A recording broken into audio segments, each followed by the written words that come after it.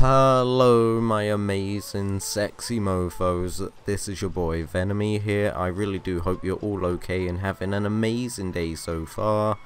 In today's video, I'm just going to be showing every single one of you how you can save the bunker Caddy as a personal vehicle.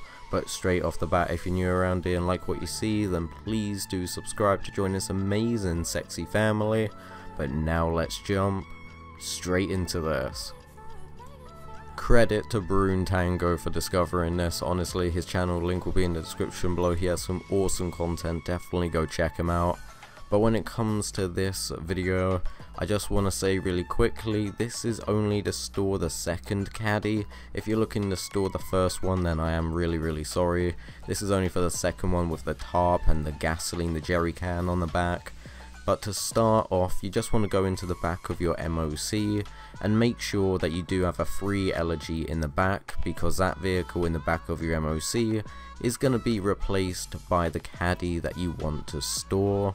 All you need to do is go into the back of your MOC, get into your free elegy and simply drive it out the back of your MOC.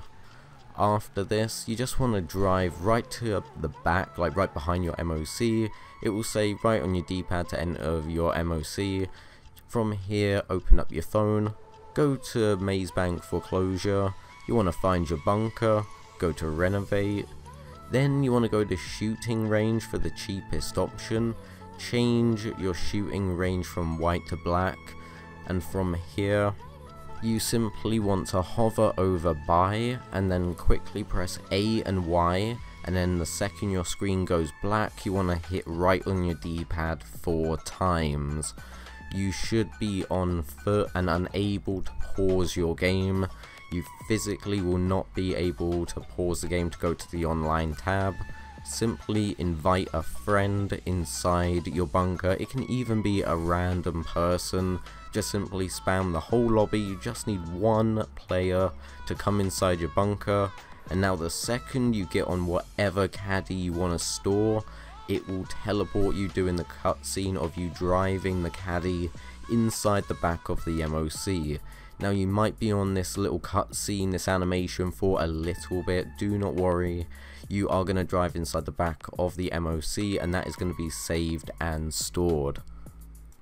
Now there is one thing really quickly, you can't actually physically drive it out the back of your MOC, which isn't too bad. I'm just going to show you what happens now.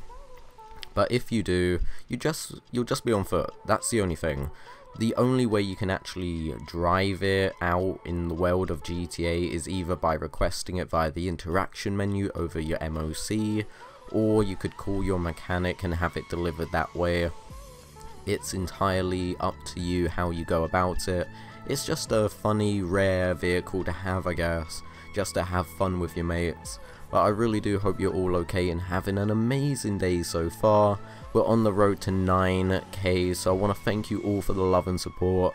Remember, subscribe if you are new, like the video to show your love and support if you have enjoyed it, of course.